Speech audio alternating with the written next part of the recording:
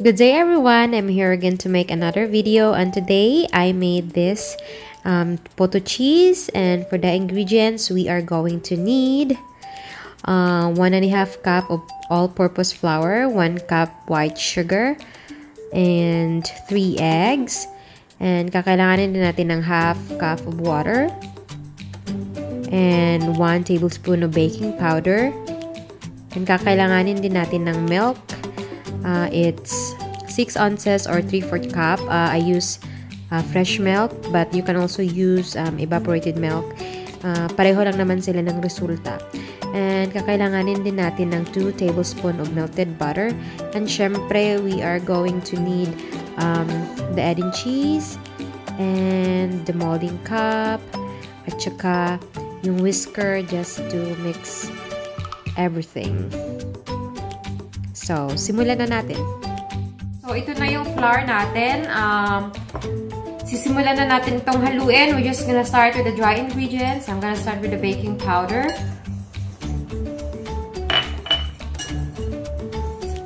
Just give it a little mix. Tapos, white sugar.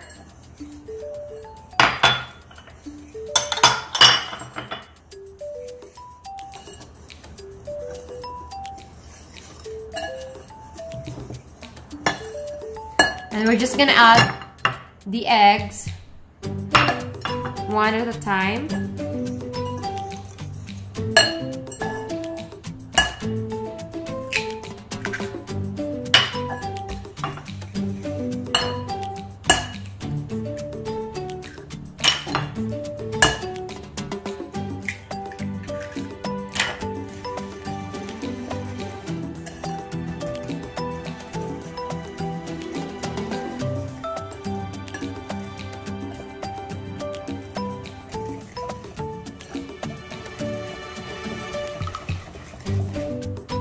Ayan. We're just gonna add our milk. This is a very easy recipe. You can make it when you're abroad kasi yung mga ingredients na kailangan nito, hindi naman like you have to have like a specific Asian store or Filipino store para bilhin yung mga ingredients. Napakadali lang. All-purpose flour, you can buy everywhere. Eggs, tsaka yung butter. And yung gagamitin ko lang na cheese dito ay Edin cheese. Kasi gusto ko talaga yung Pilipino talaga yung puto natin. But you can also use other kind of cheese, guys. Pero kasi yung mga cheese ng ibang bansa, ano siya, madali siyang matunaw. So, hindi natin maa-achieve yung look na gusto natin for our puto. At saka yung puto cheese din kasi, ito talaga yung Pinoy na lasa. So, kaya ko siya gusto.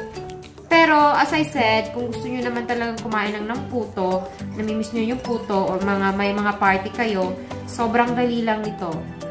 At saka, ilalagay ko lang yung water.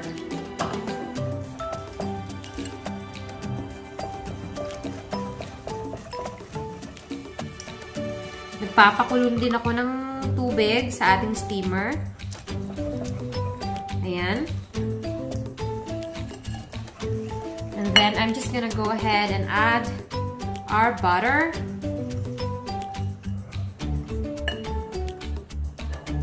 Ayan.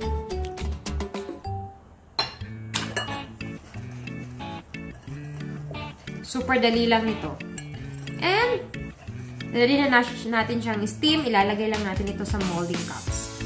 And, ito na yung molding cups ko. You can use a melted butter to like brush sa molding cups para hindi dumikit yung puto nyo. But for me, I'm just gonna use the spray. As I said, you can use naman whatever. Ayan. Spray ko lang. So, mag-scoop lang ako dito ng mixture. Tapos, ilalagay lang natin. Huwag punuin masyado kasi tutubo pa yung puto.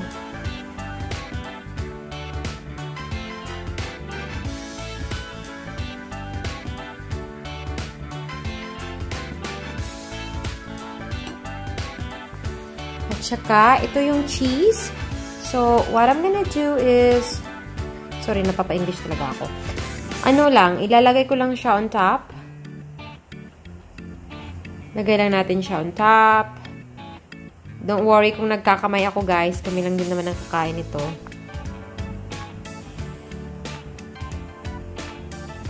Ayan. So, this puto is ready. Ready? So, ayan. It is ready to go in a steamer. So,